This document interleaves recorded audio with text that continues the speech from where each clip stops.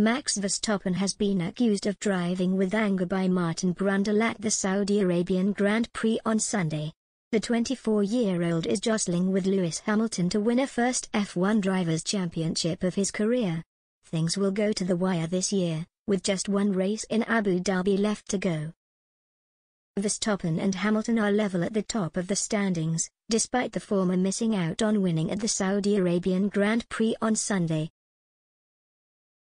That day, on lap 37, the 24-year-old and Hamilton collided with each other, leading to Verstappen being given 2 penalties. It didn't stop him from coming second, but it did rile the Red Bull star, who hit out at the decision to punish him once the race was done. Now, Brundle has had his say,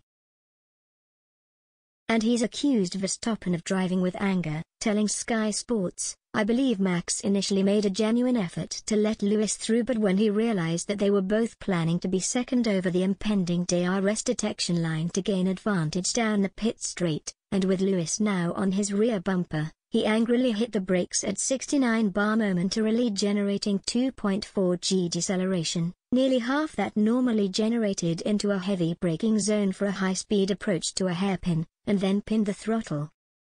Hamilton slammed into the back of him, damaging his front wing along with breaking some rear bodywork on the Red Bull and cutting a tire. They were lucky not to both be out of the race, which of course would have suited Max just fine. Somehow Hamilton still had more than ample speed with his damaged front wing. Brundle also believes the FIA are struggling to stop Verstappen from putting other drivers at risk.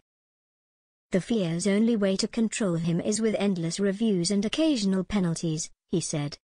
He's been playing the game given that, with his points advantage, Lewis Hamilton simply can't afford to have an accident with him and lose an opportunity to reduce the points deficit.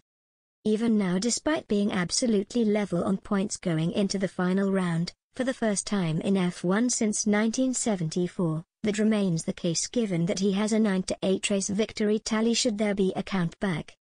Such as Max's car control and cunning, he's sometimes able to pull off the audacious moves and leave a margin of doubt as to whether it's hard racing or simply a professional foul outside of the regulations.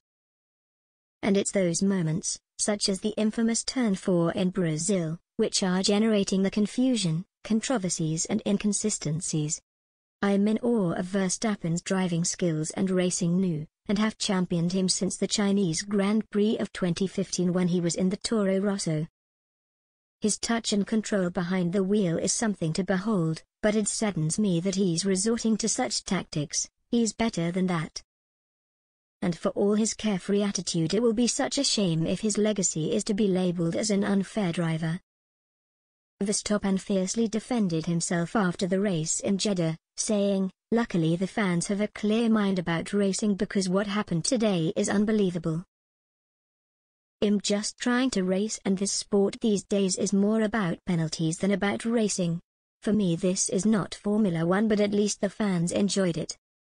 I gave it all today, but clearly not quick enough. But still, happy with second." Verstappen also explained his Hamilton near miss, saying he doesn't understand what happened. "I slowed down," he said. "I wanted to let him by, so I'm on the right, but he didn't want to overtake and then we touched. I don't really understand what happened there. A lot of things happened, which I don't fully agree with, but it is what it is. I mean, at least I tried it on track, to give it all."